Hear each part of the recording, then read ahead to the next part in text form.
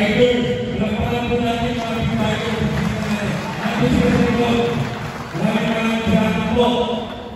Team Nmax Riders Club, PDRC. Okay. Maraming salamat po. Extraordinary Riders Club. Kaya po kami at sinamahan po kami sa aming celebration ng mga family ng NUCP. Alam niyo, ituloy po na natin ginagawa ko pero parang hindi kayo napapagod. NUCP! Kaya kami, kahit na nandito, hindi kami napapagod. So alam natin na gawin na natin kapatid ko, meron tayo sa ating convention. Hindi lang dito sa NCR, hindi lang sa North, hindi lang sa South Luzon, hindi lang sa Central Luzon, kundi pati sa Visayas, pati sa Mindanao, meron tayo na charity as of this moment.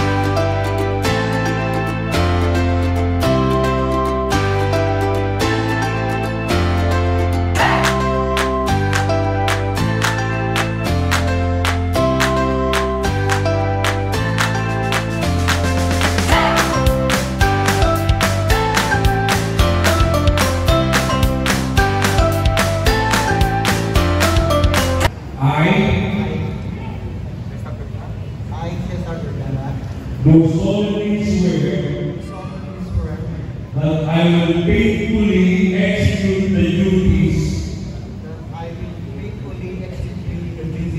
of Chairman of the Board in accordance to our Constitution.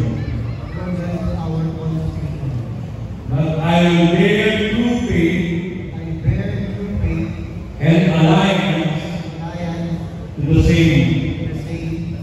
That I will obey the orders of the President and the orders of my superiors faithfully. That I take this obligation freely without any mental reservation or purpose of evasion. So help me God. Congratulations.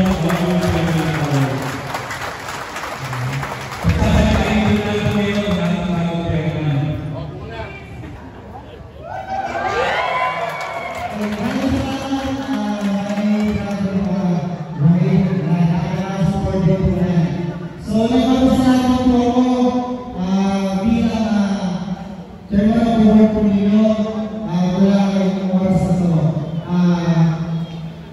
Ako po ay nagsimula sa isang ordinaryong member lamang. Team Manila, alam niyo po dati, yan po ang pinaka-sentro ng NUCP. So, pumasok po sa NUCP, talagang wala akong idea kung hindi malaman ko lang na NUCP ang isang organisasyon at isang drivers. Pero hindi ko alam kung ano ang sa loob o labas. Pero ngayon, sa loob po ang tatlong taon, apat taon po ang NUCP sa Zoom. Ako po ay tatlong taon na sa NUCP, naging team leader, naging operation, naging SC now, naging chairman of the board po. Yan po ay pinagpapasalamat ko sa inyo at tayo pinili sa ating founder at sa ating regional vice president, si Engineer Francis, at sa ating founder na si Engineer Reyes. Ito po ay isang kanibalang isi-share ko lang sa inyo. Bilang teacher, ang isang leader ay kailangan maging wise, maging mauna. Pagka nalaman niyo isang leader, andyan po yung pagpapatusin siya, natulang po yun. Pero kailangan, pagka nalaman mo sa isang leader, lalo po pagpapatusin para maging success. Kayo mga leader, huwag kayo pisirahan ng loob kung meron ng mga miyembro. Ipakita nyo sa mga miyembro ninyo na kaya nyo i-lead sila sa tama at gusto. Huwag kayo magpapadala sa kanila.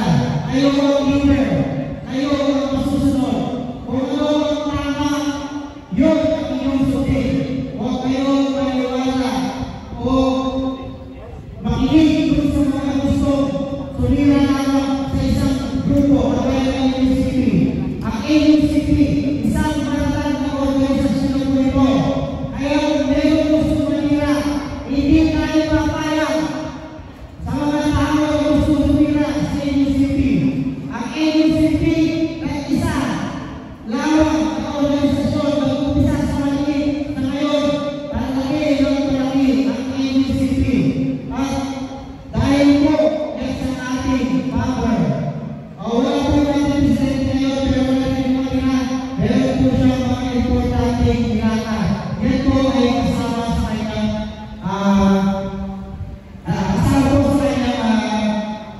duties and responsibilities. Pumunta siya ng Abra, Ilocos Norte, Ilocos Sur, Baguio, dito po niya ang norte para mapagkaisa ang NUCP doon sa bandang norte. Yan po, mas kami po, kaya ang nagawin namin bilang mga leader ninyo, hindi kami magpapatalo doon sa mga gusto